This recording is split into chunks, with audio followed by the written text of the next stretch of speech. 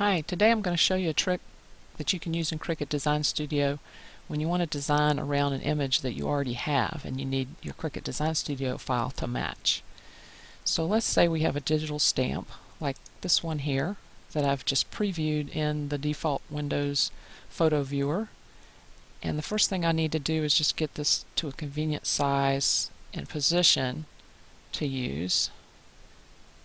And I can do this by just dragging the corners, and I want to position it over the matte portion of the Cricut Design Studio. So you see the matte back here. I want this in the right position. And then I'm going to bring Cricut Design Studio back to the front, and I'm going to invoke a program that I've downloaded. It's a free utility called Chaos Crystal. I'm going to tell it that I want the Cricut Design Studio window to be the target. And now I have a slider, and I can go from its normal opaque position and I can slide it all the way down to fully transparent.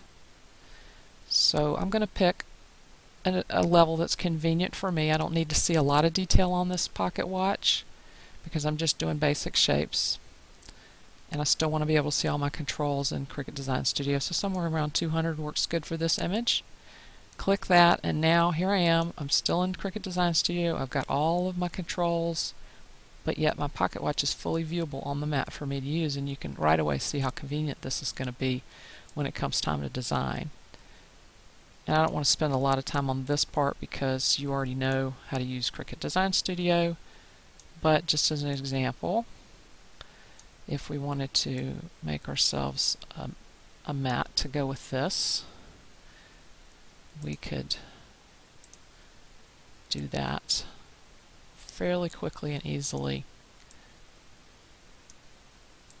with everything nice and visible there. Let's check welding on that.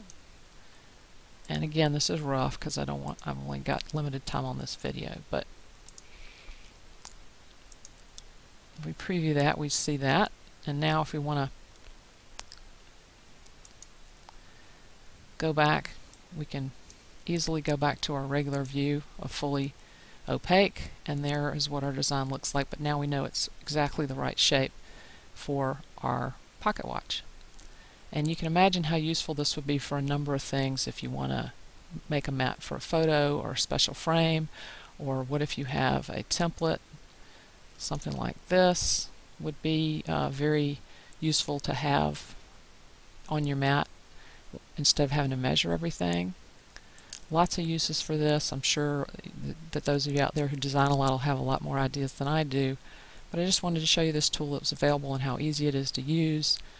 Again, it's called Chaos Crystal. There's a number of other ones that are available. If this one doesn't work with your system, just download one, learn how to use it, and find that it's a great design companion for Cricut Design Studio. Hope you enjoyed this. Thanks a lot.